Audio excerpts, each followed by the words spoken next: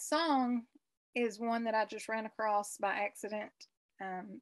I was listening to the artist. Her name's Katie Nicole, and I heard her song and her story. And her story was very motivational because she had scoliosis so badly that they had to insert a rod into her spine or into her back to straighten her spine. And it made her health worse. And she laid in bed. It was, I think it said, she said 2 years before she just realized she had no quality of life at all. And she was bedridden, and she had the surgery reversed and had the rod removed. And she gives God full credit for healing her, that after she healed up from that surgery, she was made whole. And the doctors didn't anticipate that to be her outcome from that surgery. And she talks about how Jesus worked in her life during that time, and how she grew in her faith, and how she um, wrote songs during that time, and now she has a ministry from that. But I love that song and listen to it a lot. But it made me think about when we say in Jesus' name, amen, when we're praying. So when we think about important names, people came to my mind, people in politics, or maybe people who have a lot of wealth. Maybe they have a platform on TV where they are influencers. Um, Maybe it's even someone like the Pope who has a lot of prestige within a religious community. But if you think about all of those people with all of that power and all of that money and all that prestige, and even the platforms to be able to influence people, you might think of actors or actresses that have a huge platform and a huge following, and maybe it's on social media. They are able to attract huge numbers of people to persuade them to think a certain way. But all of those people are just human. And when it comes down to it, the amount of power they have is limited. And I thought of the name Jesus.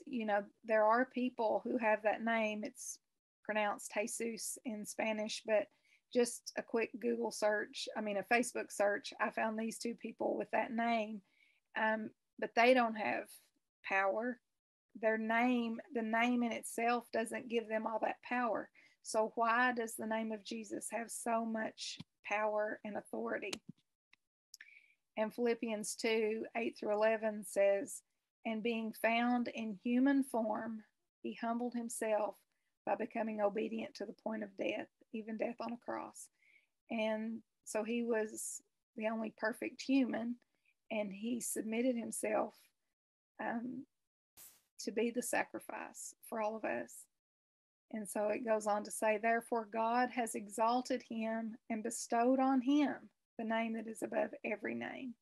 And it's because of that sacrifice that he was able to make that he has that name that is above every name.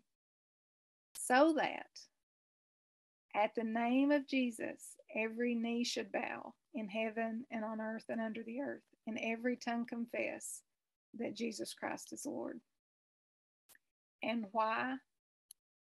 To the glory of God the Father. So that's ultimately the reason we would exalt the name of Jesus. It's for God's glory, and because of what he's able to do that no one else can do. So just like in that video, had those prayers not been prayed, the ending of that story would have been very differently. And a lot of times I think we pray prayers never knowing how God answered them.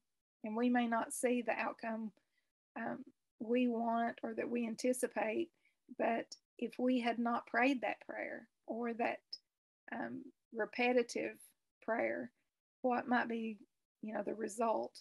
And then using the name of Jesus in our prayers, just like in that song, she was continually saying in Jesus' name. And it's not because of the habit of saying that. And I think a lot of times, I pray, and at the end of my prayer, I'll put in Jesus' name, Amen. But thinking about that and using it in a way that we want to add power to our prayers. And we're praying in such a way that we want to be in alignment with God's will. And I think that is huge in our prayers and something, to think about as we go into prayer. And so when we look at all of this series of these scriptures that I have, it talks about for his name's sake, for thy name's sake. It's all about his name's sake. So he can help us in times of trouble. In Psalm 143, 11 and 12 say, quicken me, O Lord, for thy name's sake. And quicken me, in some translations, it's rescue me or save me, O Lord, for thy name's sake, for thy righteousness' sake. And that's right living. In order to have right living, for your name's sake, bring my soul out of trouble, and thy mercy cut off mine enemies, and destroy all them that afflict my soul, for I am thy servant. Rescue me or save me, Lord, for your name's sake. Rescue me from things that I might do that I don't want to do, or things I may not even realize are sinful. So we can be asking, because we want right living and we want, for his name's sake, to do the right thing. And Psalm 106:8, nevertheless, he saved them for the sake of his name, that he might make his power known. And so this is another one for help in times of trouble. And he can give us direction, or he does give us direction. For you are my rock and my fortress, and for your name's sake, you lead me and guide me. And that's Psalm 31:3. So here again, he's leading and guiding. He's our rock and our fortress. That's our hiding place, our firm foundation. And it's for his name's sake. Then Psalm 37:3, for the sake of your name, lead me and guide me. So it's very similar to the previous verse, but it's just repetitive that why do we want him to lead us and guide us? What is our real motivation for that? He delivers us from sin. So Psalm 79:9 says, help us, O God of our salvation, for the glory of thy name, and deliver us and purge away our sins for thy name's sake. And then this one, talking about righteousness, helping us with right living.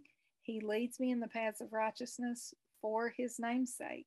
And so we talked about that a few weeks ago when we looked at Psalm 23 in more detail.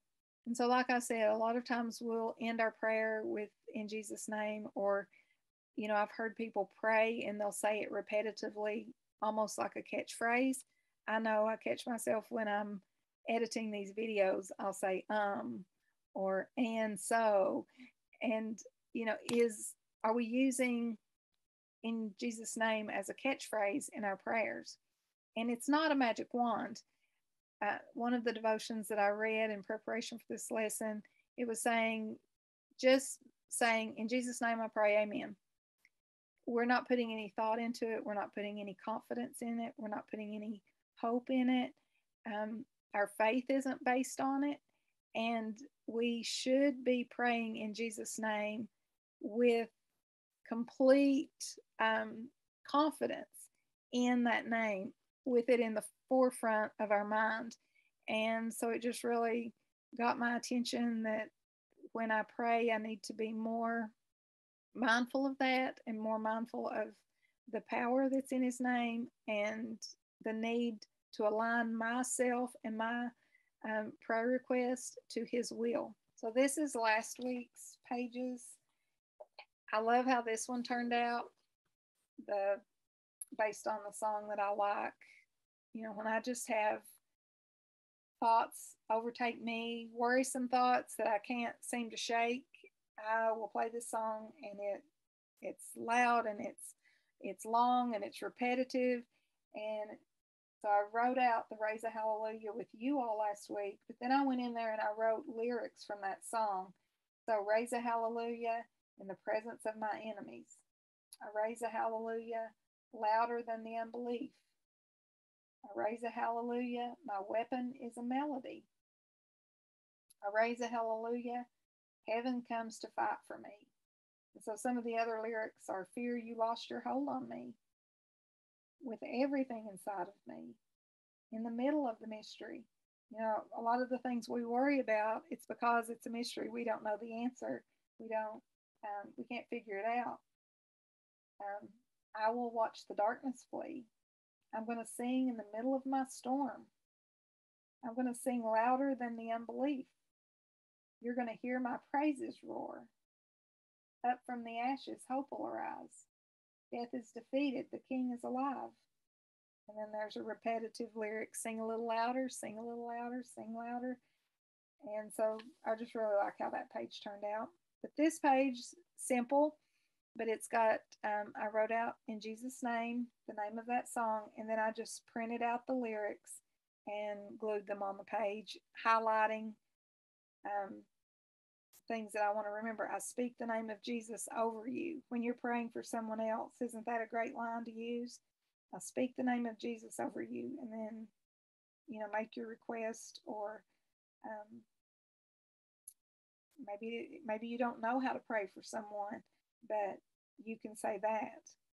I pray for your healing. I pray that your fear would flee. So anyway, that's one idea you could put in your journal for this week. And then the other, I took the picture, the drawing, and I made it like in the middle of 2 pages.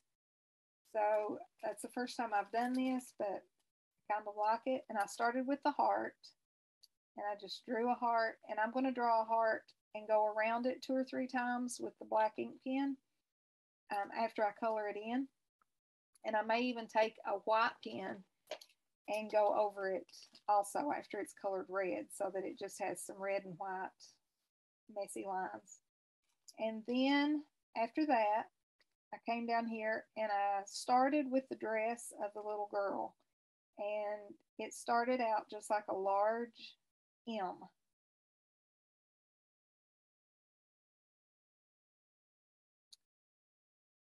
And that's what I did, just down from the heart. And then I came up with neck, skinny little neck, and then just a circular head. And then her arms are exaggerated. They're just really long. And I think that gives the illusion of, just really reaching up. And so don't be worried about those arms looking too lanky and exaggerated, because that's what you're going for. There's not a lot of detail to those arms, just little mitten hands. And they just had slits for the eyes. When I did the eyes slanting this way, she looked really mean. So just kind of keep the eyes straight and just a little mouth.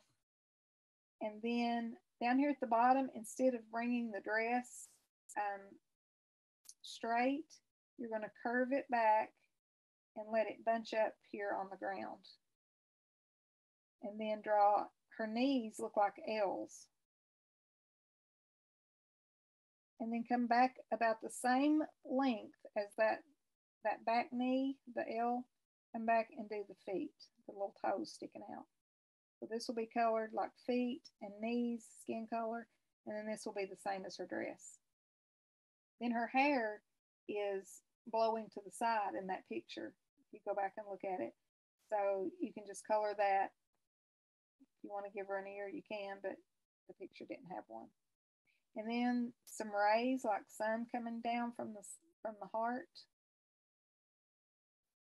And she's sitting on a little mountain, like just a little knoll.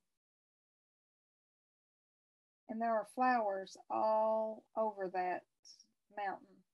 And they're just like this, just little 4-petaled flowers with a stem. And you might go back and put some petals if you want. But those are all over this little mountain. And I almost thought it would be easier to draw those and color them in and just slightly go back around with green. So then for the lettering, it's all block capital letters except of Jesus, and that's in cursive. And so the lettering was done the way those letters were last week, with the low letter, the the cross marks low. So A, and then make the cross mark real low. And that's how it is with all of the cross marks. Just bring it down low. Anything going over, like on the E, the A. And then when you make your R, you bring the R down low so that that little stick, it's all down real low. And that's the only thing unique about these letters. Then, use your cursive for these fancier letters. And then just remember like on Jesus, you're going to make those downstrokes bolder.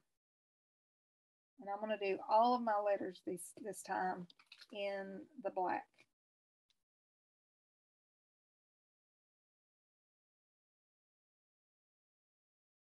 And then I just usually go back and bold them in a little bit.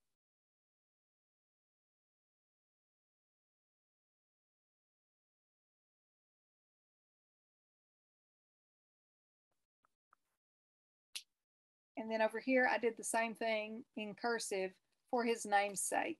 And that's where I'm going to put those verses that were in the presentation. Some of my verses that I liked that referred to for his namesake.